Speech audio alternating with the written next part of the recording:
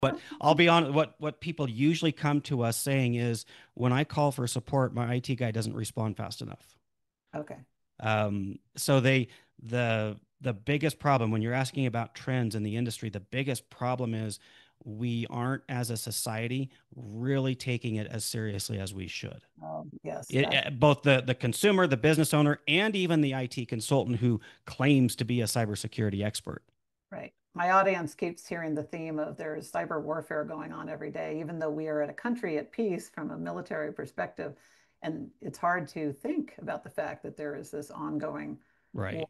People don't realize their individuals are getting hundreds of attacks against them every day, if not thousands, and companies are getting thousands, if not tens of thousands every day, because it's all automated.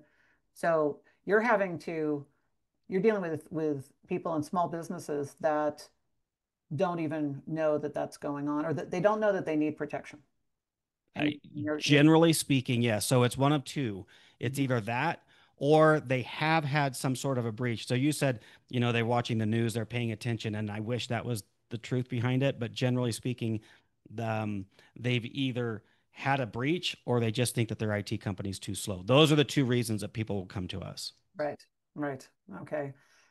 Interesting, interesting. So kind of going into the trends part then, what are you seeing as the trends?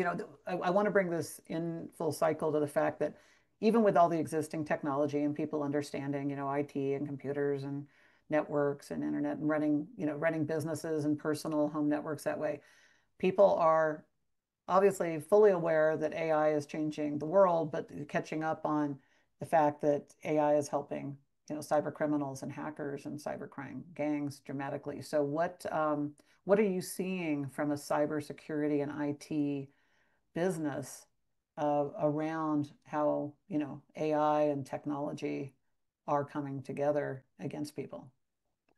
Yeah, I mean that is the trend right now. Everything is AI. It's the new shiny penny. It's what everybody wants to talk about. It's fun. It's exciting.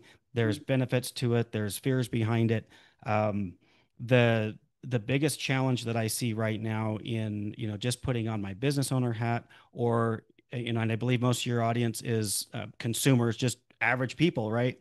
Right. Um, the problem is that we're so focused and excited about the new shiny penny, which we call AI, that it's actually taking away. So I said the biggest problem that I have is people don't natively think about cybersecurity.